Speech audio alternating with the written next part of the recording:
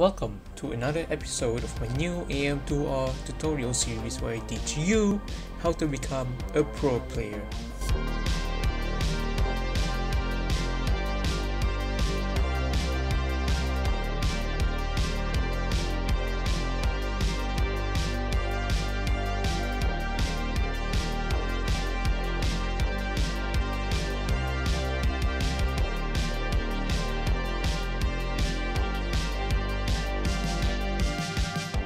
In this episode, I'll be teaching you how to quickly kill bosses with some tips, tricks, and setups. Without further ado, let's get right into it. The very first boss fight you encounter is when you're making your way out of Golden Temple, the Ancient Guardian.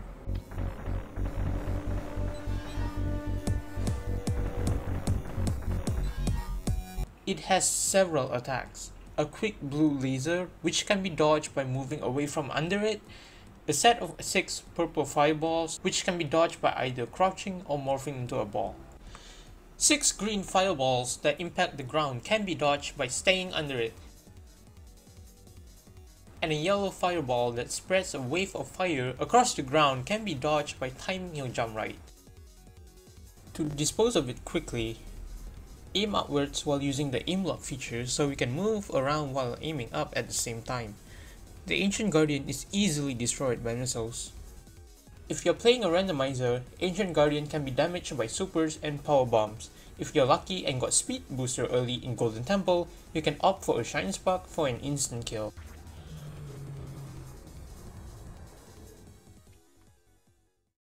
Next up, we have the optional boss in Hydro Station, Arachnus.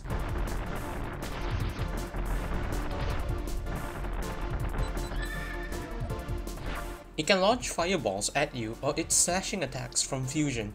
These attacks increase in difficulty after each phase. It can also curl into a ball, go mid-air and launch itself at you. After dealing enough damage, it will curl into a ball and begin to ram into you.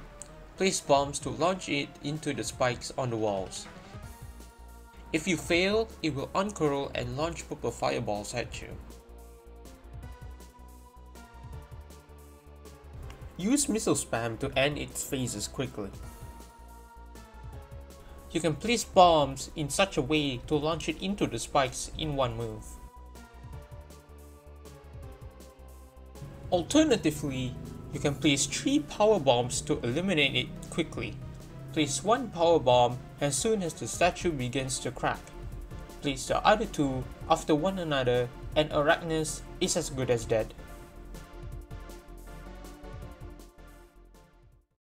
Now we have the boss that's notorious for being really difficult for casual players, Torizo.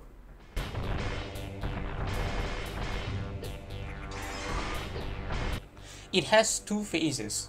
During the first phase, it will walk towards you for a bit, then perform either 1 or 3 attacks. The first attack is when it performs 4 energy waves that curves. The second is when it jumps back while spitting fireballs at you, then perform the energy waves. Lastly, we have the most ideal attack, the speed attack, where he spits a bunch of fireballs at you, which is ideal since you can get refills from them. It will also get faster the more damage it takes. Now we enter the second phase where it starts to grow wings and fly. While flying around the arena, it can spit more fireballs at you, which once again is ideal because refills. After sustaining enough damage, it will fly off screen and start bomb diving you 4 times. It can also spawn in multiple mechanical birds. This attack is also ideal as it provides refills on ammo and health. To begin, pick the item presented on its arm. It will start to rise from the Torizo statue, and while this is happening, aim diagonally up and hold the aim lock button. Once it is fully standing, wait for a split second before blasting it away with missiles. If you ever find yourself in a situation where you're backed up in a corner, you can roll under it using Morph Ball. In this phase, there are several ways to handle these attacks. For this attack, crouch, aim diagonally up, and spam your beam or missiles. When it is dive bombing you, you can get shots in with missiles like so. You can also opt to use Morph Ball bombs here if you ran out of missiles, or maybe even a combination of the two. For the flying birds, use your beam or missiles to get rid of them. You can manipulate the positioning of Torizo's attack so that it lines up with your aim for missile spamming. At the beginning of this phase, Torizo will most likely perform its fireball attack after sustaining a certain amount of damage. Make sure you get Torizo as close as possible to a wall before it does said attack. After dive bombing you for the first time, it will most likely spawn in flying birds. Make sure Torizo is at the middle of the arena before this happens. With everything I just mentioned, the setup for Torizo is pretty straightforward. During its first phase, spam missiles, and ideally you will want to end the fight at the very right side of the arena. During its second phase, manipulate its attack so you deal as much damage as possible in a short amount of time. Get cheap shots in while it's bomb diving you. If you're playing a randomizer and got some upgrades early, you can use supers and power bombs during both its phases. During the escape sequence in Reactor, you run into a chosen mechanism called Tank Prototype.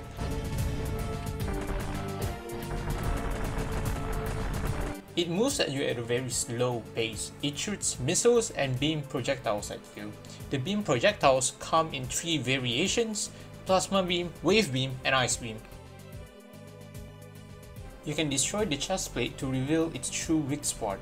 You can destroy its base to stop it from moving, its arm to stop the beam projectiles, and its head to disrupt its aim. You can damage all 3 of these areas with your beam weapon, missiles, supers, and power bombs. The setup for this requires precise aim, but it's pretty straightforward. Aim diagonally at its chest with aim lock, and spam missiles or supers while moving back slightly. You're guaranteed to get hit here, so it's just a matter of how good you are at readjusting your aim. Next up, we have the bullet hell, the tester.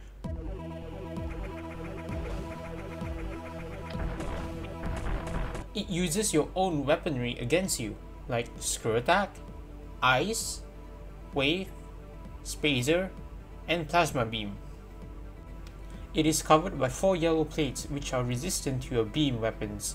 The green interior shield can be disabled using your beam weaponry. Finally, the core itself is not resistant to any of your weapons. To kill the tester fast, you can tank the damage and use the iframes to hit the interior shield. After it is disabled, place a power bomb.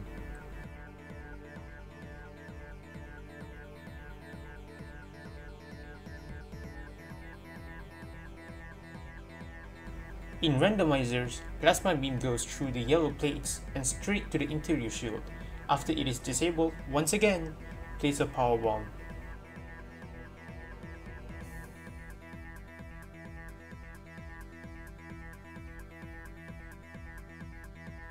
Be careful about your power bomb placement because it might go off while tester is already far away and it will not do enough damage to one-shot the tester. Next, we have the creature that lurks in the shadows, Genesis.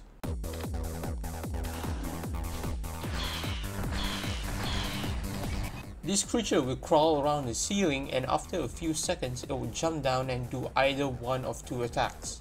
A slash if you're close, and an acid spit if you're far away. Genesis is weak to all types of firepower at all times.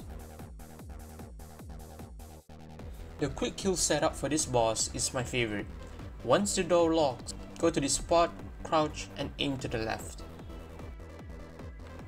Once Genesis jumps down, shoot 2 supers at it.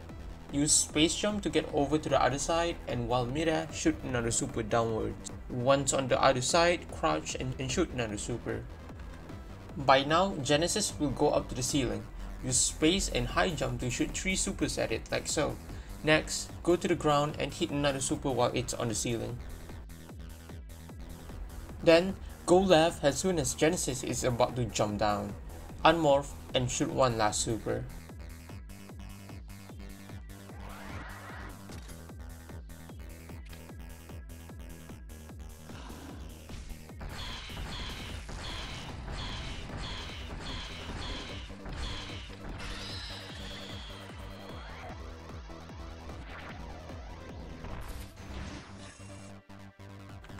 You can also go for an easier strat if that was too much for your fingers.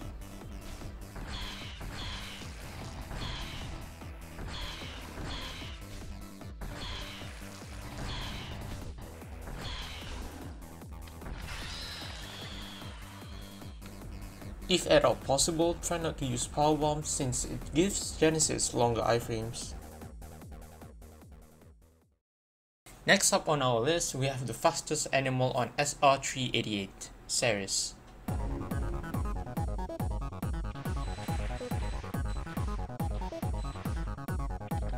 It streams around the room at a decent speed and uses the 6 pipes located at the walls to travel around the arena.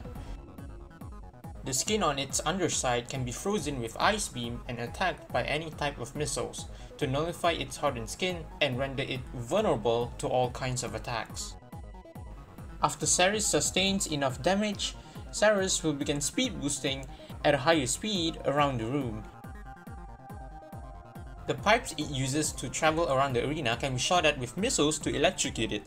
When Serris enters or exits via an electrocuted pipe, it takes damage. This is useful mainly to end the speed boosting phase quickly, but to use this effectively, you have to know Serris travel patterns. So I'm gonna be teaching you Serris movement patterns here. Sorry for the low quality image. But yeah, basically, when Serris is not speed boosting, he has 3 patterns. One is when he goes like this across the screen. Serris can do this starting from both sides, either this side or this side. Either way, you would need to know that if Serris comes from this pipe, you need to electrocute this pipe. If Serris comes out from this pipe, electrocute this. The next pattern he has, which he does at the start of the round, is this. He flies up here and then go back to the same pipe. He does this at the beginning of the round. You know that, oh, if Serris comes out from like this, then electrocute this pipe. Serris can also do this on the other side, like this, and this as well. Another pattern Serris has is when Serris comes out from the very bottom. So if Serris is doing the spinning thing, you can aim your beam diagonally downwards like Ice Beam and deals like a lot of damage if you have plasma, because a lot of the hitbox are gathered here and here as well. Basically every single pattern Serris has, Serris can do it from either the left or the right. And you should know that, oh, if Serris comes out from the bottom here, you should electrocute this pipe. So if Serris goes up here, boom, he gets it. Now we move on to the speed boosting phase patterns. The first thing that Serris can do is a pattern where he goes up like this and then downwards. So if you see Serris goes up like this, then you know, oh, it's doing that pattern. It's doing this pattern. So if Serris comes out from this side, then you gotta electrocute this pipe. The same thing goes for the other side. If Serris comes out from this, electrocute this. Another pattern Serris has is when he comes out from the middle pipe and he swims around the middle area like 3 times. And every time he does, he'll throw like an ice block, like a chunk of ice at you. Ideally, you do not want this to happen. It takes a while to complete this pattern. So the last pattern Serris can do is a pattern where he does something like this, like a zigzag pattern.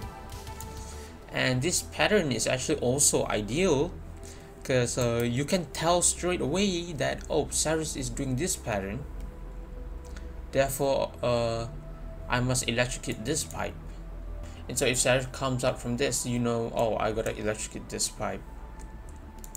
And that's basically all of Serris patterns. Finally, we have the mother of all Metroids, your mom, I mean the Queen Metroid.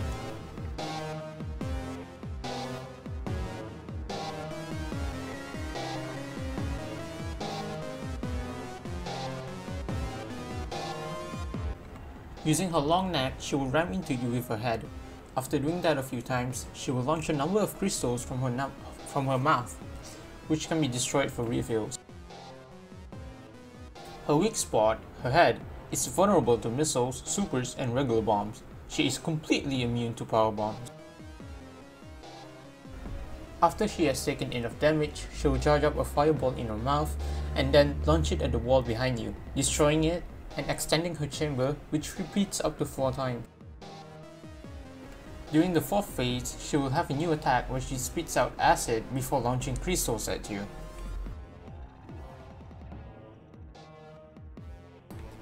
The setup is pretty straightforward: aim diagonally up, spam missiles, and occasionally jump. When she launches her crystals, aim up and wait until they all group together, then shoot. This will ensure that the refills drop on you. For the 2nd and 3rd phase, stay at the door, spam missiles, and jump on occasion. For the 4th phase, use aim lock to move back and forth while spamming missiles. Lastly, finish off the queen however you wish. That's it! That's all there is for the bosses.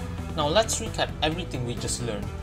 Use aim lock and missile spam for Guardian, Arachnus, and Prototype Tank. Missile spam the first phase of the Torizo fight, then manipulate its attacks in the 2nd phase so you can get as much damage in as possible. You can use the iframes or plasma beam to disable Tester's interior shield and one-shot it using a power bomb. Use your movement skills to hit Genesis from all angles to finish him off quickly. Take advantage of the travel patterns to maximize damage while fighting Serris. Use aim lock and missile spam to finish the Queen Metroid swiftly. That's it for the video. I hope this will help you fellow hunters out there tackle AM2R bosses more effectively in the future. I'll see you hunters on episode 3, where I'll be teaching you general movement techniques and beginner level Shinespark chains. Until then, goodbye!